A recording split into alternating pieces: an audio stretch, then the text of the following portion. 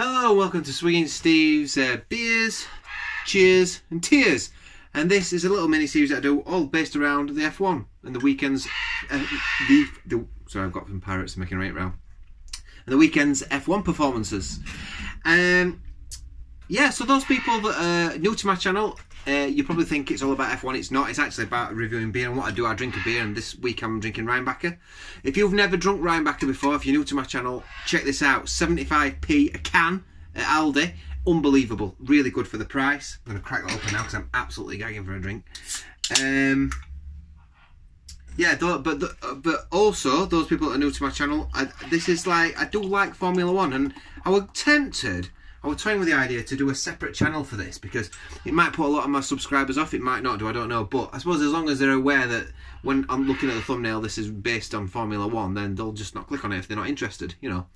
But I ain't got time for lots and lots of different channels. I'd like to. I want to do an album review channel, because I really like music, and I want to do something based around that, but...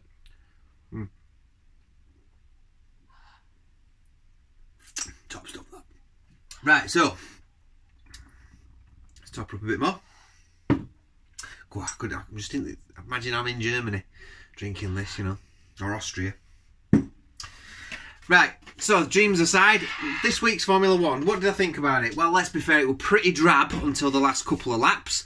Not much going off, really. Everyone pretty much stayed in their position. There were a little bit of dabbling in the midfield, and they were a little bit towards the back of the field, back of the track. But all in all, it was a pretty boring Grand Prix. Not a lot happened.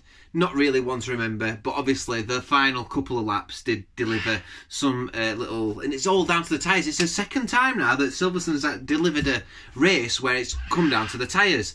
And the degradation of the tyres and the fact that they've just disintegrated, basically, and fallen apart. Which does make for very exciting viewing. And hopefully next weekend we'll get something similar. But... saying that, obviously I don't want it to come at the cost of the health of a driver. You know, I don't want a nasty accident in that sense. But it does make the race more interesting, and it does mean that some people at the front might pull out, give some midfield drivers the opportunity to get a podium, etc. That sort of thing. So, a little bit disappointed about Williams this weekend. Now, Williams are getting there on. They're getting in more often than not. They're getting into the second round of qualifying.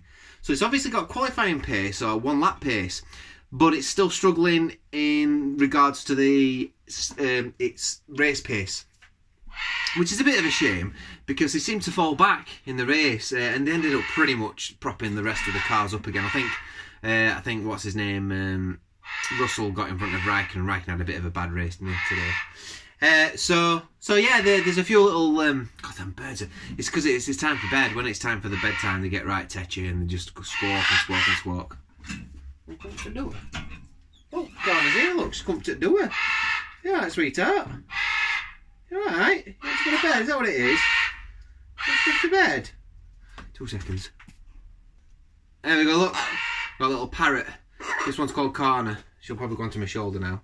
She likes being on there. If she starts squawking, I might have to put her down. I might have to put them away, actually. You alright? You happy up there? Yeah? Well, I'm doing a review. Right, so, going back to what I was talking about before. I don't think I'm going to have to put her down now. She's very talkative, very chatty. She likes me. Doesn't you? Yeah? I think she wants to go to bed. I think that's what she's telling me. Right, I'll be back in a sec. Hi, back again. Yeah, my wife, like... the rescue bird, she loves animals, and we've got snakes and all sorts, but she rescues parrots. So we've got a couple of parrots we'll look after. And she's a nurse. She's my wife's a nurse, so she's working a late shift tonight. So I have to put them to bed and look after them. But yeah, they're interesting characters. One of them's the other one you didn't see, Ruben. He's like a green. Is it green wing? What do they call him now? The red one. Like, it's not a scarlet macaw, it's very similar to a scarlet macaw, but is it called a green wing macaw, something like that. Yeah, he's got one wing, 1 foot, and a lot of his feathers missing. He's a bit worse for wear, bless him. But anyway, so yeah, here we go. So what we're talking about, yeah, Williams a little bit disappointed about their performance this weekend. Haas, they're similar. Toro Rosso were interesting, I think, or Alpha Tauri, whatever you want to call them. They're certainly showing a little bit more Race pace, I think. At least Gasly is. Talk about Gasly later. So, right, let's get into it. So, the 3 drivers I'm going to do a cheers to. The first person I'm going to do a cheers to is Daniel Ricciardo. Now, Daniel Ricciardo had a pretty quiet race, really. I mean, he was bobbing in and out. He had that incident with Grosjean nearly took him out. Someone else I'm going to talk about later. What else happened? Yeah, and he had a decent race, he had a solid race. He finished 4th, and that's the highest Renault might get all season. So I think, albeit 2 cars failed to finish, that being said, he would have been the best of the rest still, finishing 6th. So I think that Daniel Ricciardo is definitely up there, showing that he is. What worries me is, being at Renault this season, is he going to start taking his foot off the pedal, so to speak. Excuse the pun, and sort of be like, well, I'm going to McLaren next season. But the problem is when drivers do that, then they have to pick themselves back up again for the following season. But hopefully he won't do that. It was a decent race from him. And Ocon had a good race, actually. Esteban Ocon. So he's worth a bit of a shout. I nearly said him as one of my cheers. So yeah, Ricciardo, he had a good race. He had a bit of a tussle with... He got past both the McLarens, which are arguably faster on race pace. So yeah, it looks like they've got something up the sleeve right now, doesn't it? Onwards and upwards. Interesting. So yeah, Ricciardo gets the first one. The second one, second cheers goes to Pierre Gasly. Now Pierre Gasly finished 7th. I think it was 7th he finished, yeah. Yeah, it was, behind Ocon. So Ocon finished 6th. Which I thought was very, very impressive. And again, this is what I was saying about the AlphaTauri. They seem to be picking up those points at the bottom when the big boys fall out and when the midfield don't have a great race. They're sort of picking those extra points up. Gasly's been quite consistent as well. It seems to be more consistent than Kvyat. Both drivers I actually respect quite a lot. I like. Kvyat had a nasty accident, and I will listen to the commentary on Channel 4 because I like the Channel 4 commentary. I like David Coulthard and I like Mark Webber as well, and I quite like. Yeah, I like their honesty and they know what they know what they're talking about. At least I think they do anyway. What do I know? But it was quite interesting when they were talking about the tyre exploding. Because it did look like the tyre did explode. Because it looked like it could have been a driver error, but it looks like it could have been a tyre that the tyre blew out. You know, which caused him to come off the track. And if it was, because it was a real dangerous area, weren't it? I forgot which corner it was now. But yeah. So Pierre Gasly, yeah, he came through the field and he finished 7th, and I think that's a very solid finish. And again, he's getting those points for AlphaTauri. And I think he's a good driver. There's something about these drivers that are going up to Red Bull and not making it. Albon's the other one. And it's sort of like, after Ricciardo, they've struggled to fill that Ricciardo void. Obviously, Ricciardo left because he knew that Verstappen was getting all the treatment, shall we say. And it seems to me like the other drivers that are going up there probably know that, but it seems like there's a hostile environment towards that second driver. It seems that way. I might be wrong. But it's almost like, I don't know. Some people have said it's the car, but I doubt it's the car, because obviously Red Bull are still wanting to score points, and they wouldn't be getting rid of that other driver if they were deliberately making that car bad, because they'd know that, wouldn't they? And they'd be like, well, we'll not get rid of that. They wouldn't get rid of. They'd make excuses up for Albon, you know, if they were deliberately doing something to the car. So I don't know. Anyway, that's a little bit of a conspiracy to think about, but yeah. So Gasly gets the other one. Cheers. So we've got cheers for Ricciardo, cheers for Gasly. I've had to write him down because I can't remember him. My last cheers goes to Lewis Hamilton, mainly for that last lap and managing to get the car all the way around and just getting that final victory. That final lap for victory, should I say? Really, really quite impressive. I do respect Hamilton a lot. Yeah, some of the stuff that he says is not to my taste. Well, actually, no. Actually, what he says is to my taste. That's wrong. The way he presents himself is not to my taste. I think sometimes sometimes he comes across a little bit arrogant. It comes across like he's blessed and all this sort of stuff, and it comes across like what did he say this weekend? He said something this weekend. It's borderline cringing sometimes when Yeah, and I know he's actually, you can tell he's a decent guy, but and when you're that successful, and I mean, let's be honest, Michael Schumacher weren't exactly humble, were he?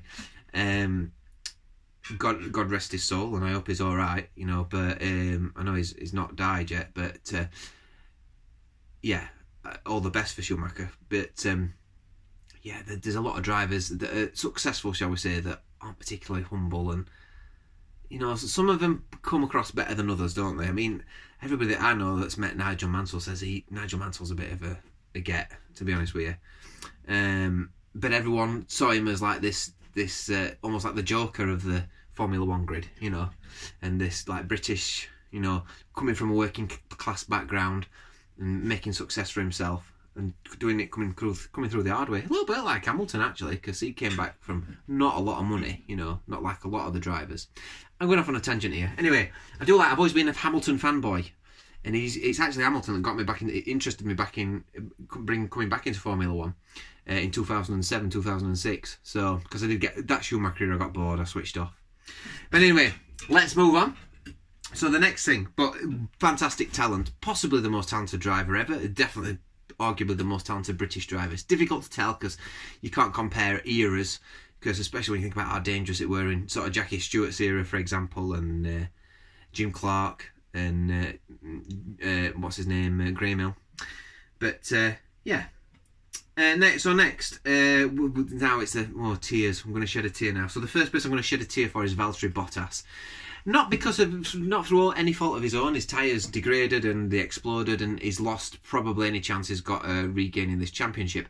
However, I do feel like there's going to be a bit of a wild card this year, and I think something that's going to play into the hands of somebody like Bottas is COVID-19, because any of those drivers could potentially pick that up, and once that driver's picked it up, they could be out for depending on how the races land, they could be out for 2 weeks.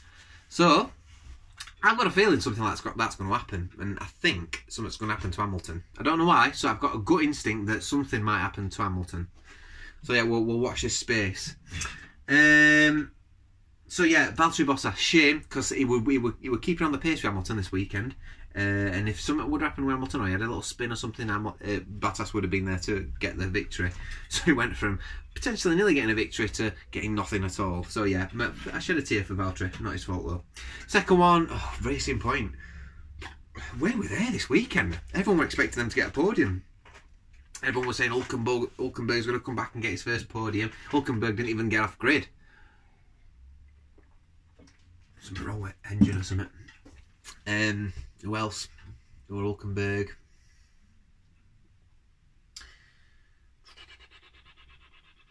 I think what else happened. Oh, it was Lance Stroll, weren't it? Lance Stroll just kept falling back. He had an okay qualifying, but he just couldn't maintain his grid position, and he just kept falling back and falling back. A lot of people have questioned his racecraft, and I guess that did come into question a little bit on this race. He didn't have a great race really. Did he finish in the points? I think he finished 8th, didn't he? So, or 9th, something like that. It's not a great race for Stroll really, especially when they're expected to be the next, as good as Mercedes arguably, or the next team after Mercedes. So yeah, not great. So the team is all Racing Point. A bad weekend for them. Not just Stroll, not just Hulkenberg, but the whole team. It's not been a good one for them. And then last but not least, there's a few that could have got this one. So Alex Albon potentially could have got it. I decided not to because he did get into 8th in the end. Albeit he's got a penalty, I think, next week, a grid penalty due to that collision with I always call him Marcus Ericsson, K-Mag. He looks a bit like Marcus Ericsson. Like with blonde beard and blonde hair, just reminds me of Marcus Ericsson anyway. He doesn't look like him really, but you know. Then Sebastian Vettel, he didn't have he was miles off his teammate, weren't he? He was 10th, he scraped a point due to everybody else, due to 2 drivers coming off it. And then look at Leclerc. He got an opportunistic podium, and that's the second time now in 4 races he's got that podium when that car's nowhere near a podium. So he's there at the right place. A little bit like Norris actually. He's there to pick it up because Norris fell back again this week. But again, towards end of race, last lap Norris, last lap Lando. Sorry, he ends up stealing some of those positions back. So yeah, but the person I'm going to give it to, not Vettel, not Albon, but I'm going to give it to Grosjean, because I think Grosjean, what a pap race again. They had a good strategy, and it did look like they may scrape a point or something like that. But I mean, the way he was driving, it was careless. I mean, I don't know much about Formula One, but watching what he was doing and the way he was swerving in front of drivers just before braking zone and stuff, it looked daft. It looked stupid what he was doing, and he came up with some dodgy excuses as well, like I had to make. You know, you've got to make the most of it when you're up there and do this, that and the other. But yeah, but not at price for other drivers' lives. Do you know what I mean? I mean, Webber pretty much said it all when he said he's out of his depth in Formula One, which is pretty damning, innit?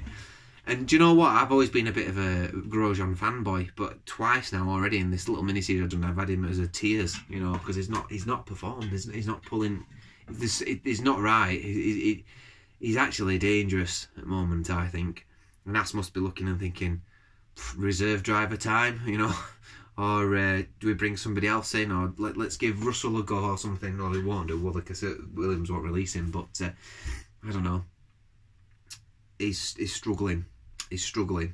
And yeah, and we've said this for 2 seasons now, but I can't see him being in next season.